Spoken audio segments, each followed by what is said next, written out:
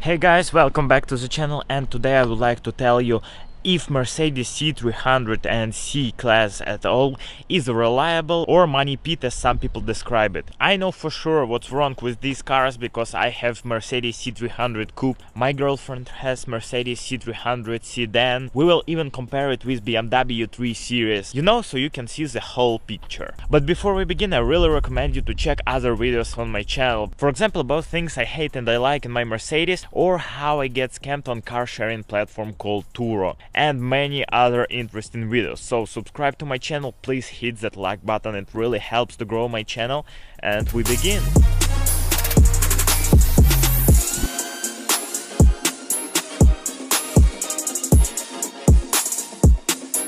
So before buying, first of all, you have to understand that Mercedes is cars that you will probably have to invest some money in, because it's not a Toyota. You can buy Toyota, drive it for 5 years and it will have no issues at all. But at some point you want more luxury in your car. And that's when you face Mercedes, BMW and Audi. Because you have to admit, they make best looking cars, best looking interiors, and overall people love this car. So I found some statistics and I wrote down all the things that broke in my Mercedes and my girlfriend's Mercedes, and results are interesting. So at first let's start from the online rating and then I'll tell you if I agree with it or not. So in luxury category, Mercedes got 3.5 out of 5 points, and it actually says that it's above average. They estimate average total annual cost for repairs and maintenance on the Mercedes C300 around $750, and usually only 9% of problems you face are serious. Let's go straight to the BMW. I also owned one. It got just 3 points out of 5. So they grade it as an average. They estimate that you will pay around $800 for repair and maintenance. They also say that a lot of BMW owners will have to go car body shop. Frequency here is 0.95 and it's a lot because average for luxury cars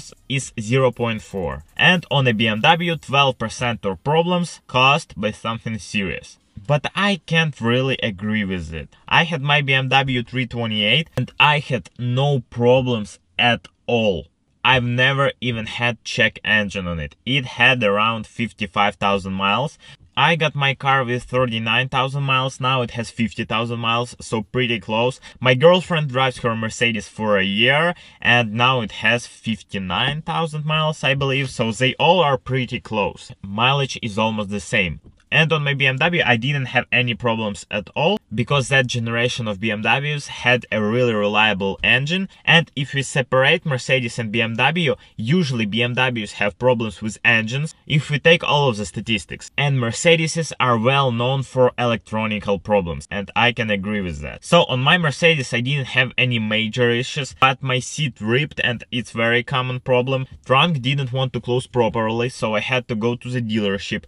I had a strong fuel odor coming from an engine, and dealer fixed it for free because they had a recall for a specific pipe that caused a gas leak. I got all of them in around 6 months. And what's about my girlfriend's car? It always has some kinds of problems. She owns it for a year, and at first she had a problem with the sunroof. It didn't want to close properly. It had this small noise that was coming from it. She doesn't have warranty. Her car is 2016, mine is 2017. Mercedes has 4-year warranty or 50,000 mile warranty. Which one comes first? And she had to pay to remove the sunroof, replace mounts, put it back. Then she got problem with the backup camera. It just stopped working. I was trying to fix it, but as it appeared, it just completely lost connection with main module, so they had to remove half of the interior to fix it.